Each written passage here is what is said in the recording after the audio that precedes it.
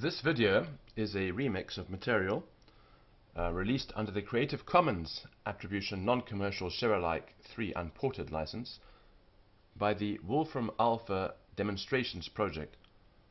I use these demonstrations on a day-to-day basis for the pupils I teach in my day job, and I've started to make some little introductory videos to show them how to use the material, so I don't have to actually individually go around each student.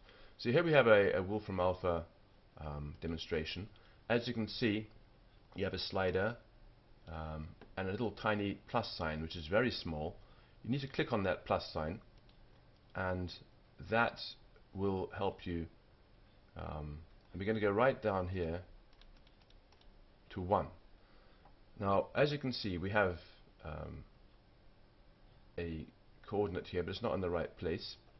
We have a point here, and we see that point labeled A is 6, 5, and it's false. In other words, it's in the wrong place.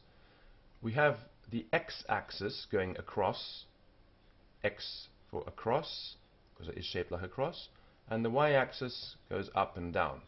So all you need to remember for the names of the axes is that x goes across, and then of course there's y for any planar surface. As this is, it's flat. So I have to move this point to the right place. We can actually move it around. Here is 6. Let's move it to 6. It's still wrong, but the first of these coordinates is correct. The next is 5, which is here. So we could do the x-axis first, and then we do the y-axis. So let's do 5 and move it up.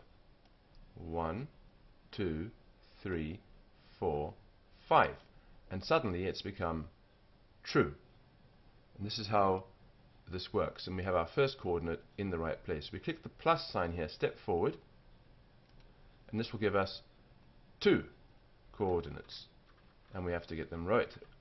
The first coordinate is -8. Remember that the x-axis is done first. So 5, 6, 7, 8. Let's move it to there. 5, 6, 7, 8. Okay, it's still wrong, and it's 2 on the y-axis. 1, 2, and now it's suddenly become true. The next one is 0 on the x-axis. Well, that's easy. That's smack in the middle. And it's -6 on the y-axis. So there's -5, -6, and they're both now true. You can also make this more difficult by removing the grid lines, and then you have to try work out how to do it. It's not that hard. There's -5 on that's here, -5 and -2, 1, 2, and it's true. So you can remove the grid lines, and you can still work your way across by using your eye.